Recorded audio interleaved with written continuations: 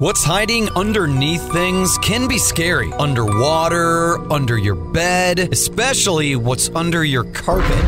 Except when you get new carpet from Carpet One Floor & Home. After tearing up your old carpet, they'll vacuum and apply Health Annex antimicrobial to your subfloor, disinfecting and killing mold, mildew, and any remaining general awfulness. Carpet One Floor & Home goes the extra mile to protect you, your family, and your home. Carpet One Floor & Home in Columbia, making your home beautiful, guaranteed. Good morning and welcome to Radio Friends on Tuesday, October the 15th. I want to introduce you to Bob Dierks. Did I pronounce that right? Yes, the German sir. way? Yes. Bob Dierks. And that name, that last name means farmer? In Dutch, yes, sir. In German? In Dutch, yes. In Dutch. Okay. Well, good to have you with farmer. So you're here today representing the Central Missouri Renaissance Festival, which Yes, is sir. when? The October 19th and 20th. So what happens at the Renaissance Festival? We have 5 stages of entertainment. We've got 2 demonstration fields. I've got a live steel act out there. Which A live what? Steel. That means these guys are using real swords, and they are bladed. They are sharpened, which means they can hurt each other. It's choreographed, but it looks fun. It's great. Okay, so you've got swords. You've got what else? I've got like a Highland Games where we're going to toss things and a tug of war, and I've got bands all over the place. There's always something going on. So what kind of music? Everything from traditional Celtic music that you expect at a Ren Fair, up to more modern, what they call nerdcore.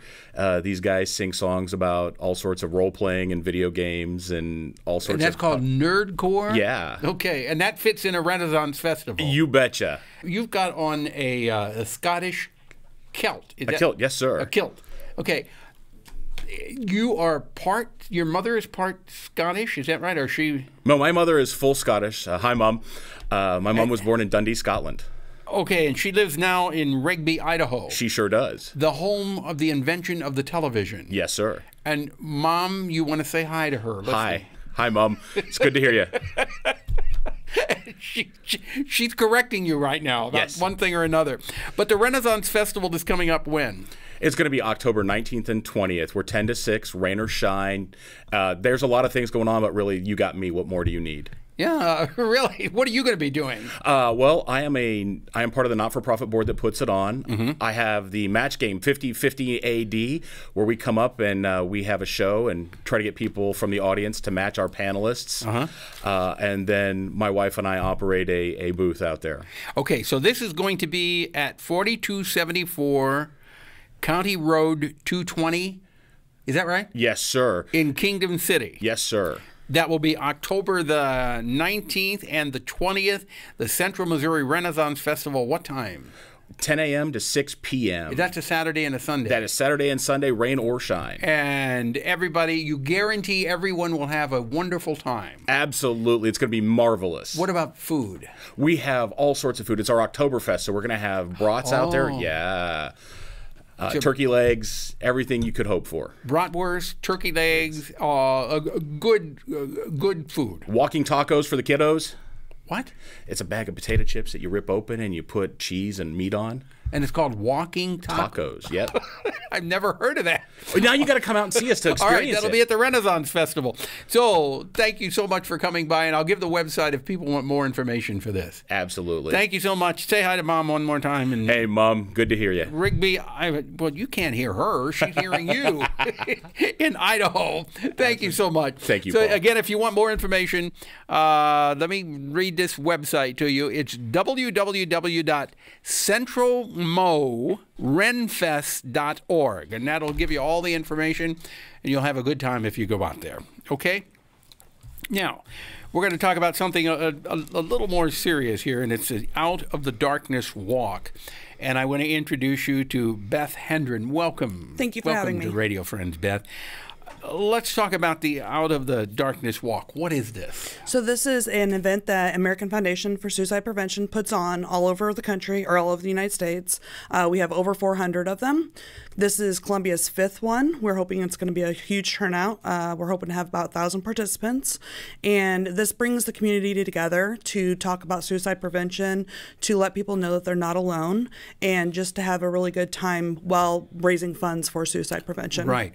Let's talk about suicide prevention. Some of the warning signs that somebody may be contemplating taking their own life.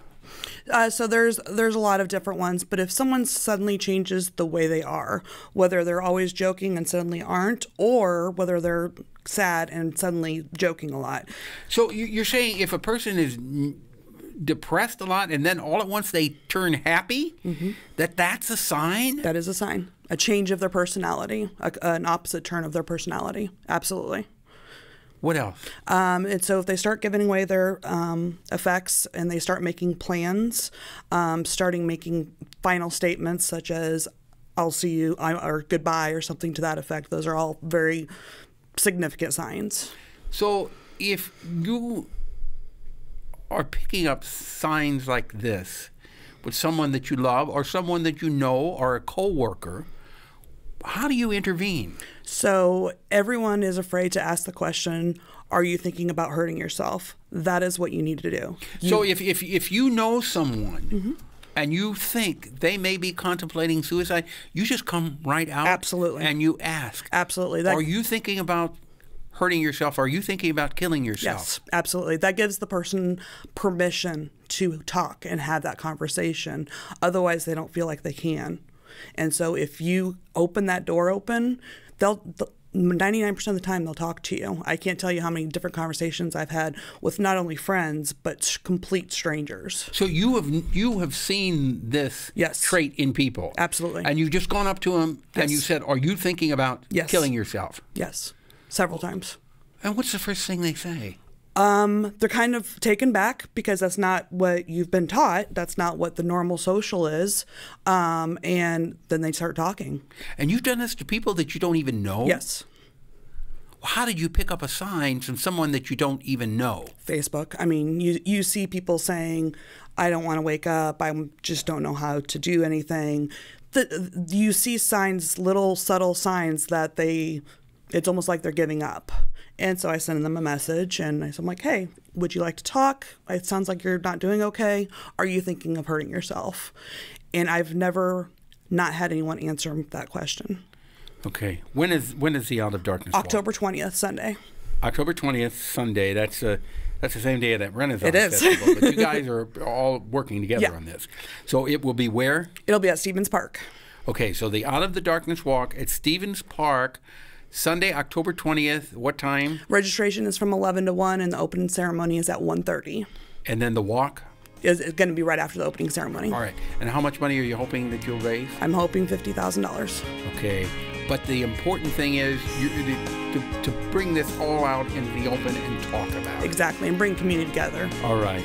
Thank you very much, Beth Hendren. Thank you. And I do hope you raise more than $50,000. As do I. Mark it on your calendar, October 20th at Stevens Park for the Out of the Darkness Walk.